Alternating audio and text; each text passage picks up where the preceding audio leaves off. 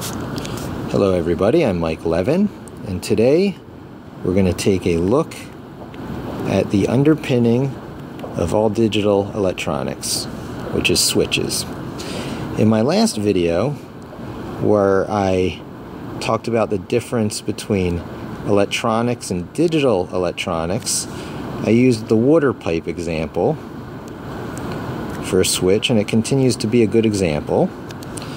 So up here you have water pressure coming perhaps from a water tower, with the water wanting to flow down, but on its way to the ground, it encounters a switch or a valve.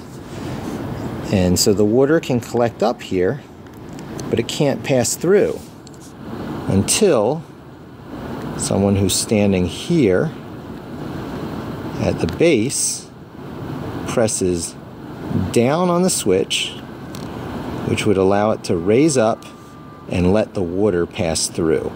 So the water that collects can flow through and emit on its way down to the ground when the person standing at the base presses on the lever.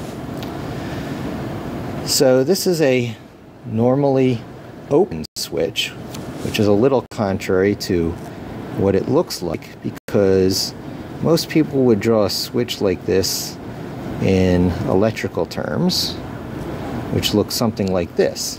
So it's not until you apply pressure on here, closing the switch till it allows electricity to flow across there. So this is normally open until it's closed, allowing the flow. This is normally opened until it's closed, allowing the water to flow.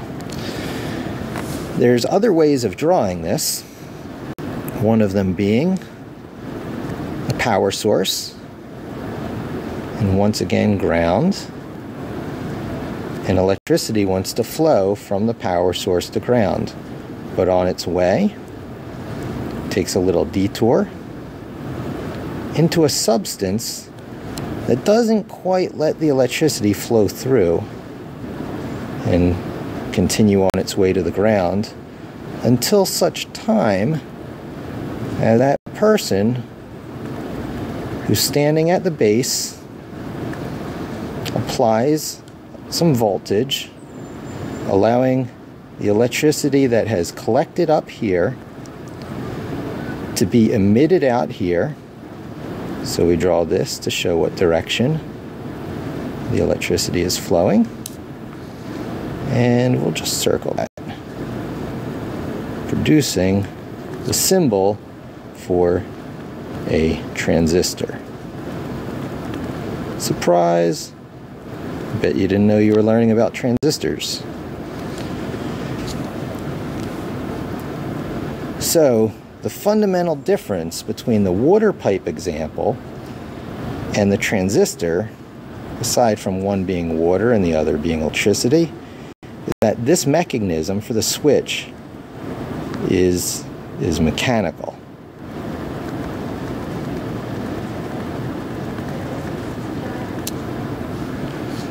Whereas this mechanism right here is solid state. Now, it didn't always used to be solid state. As computers were being developed, it started out with rods and pipes and gears, and then they moved on to relays,